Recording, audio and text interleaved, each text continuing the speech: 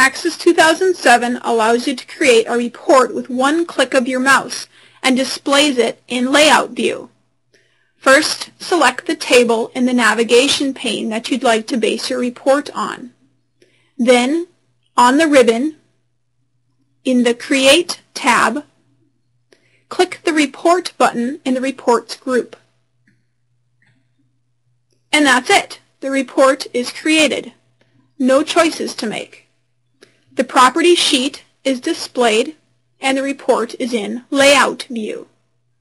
Click the View button on the ribbon to see what the report looks like.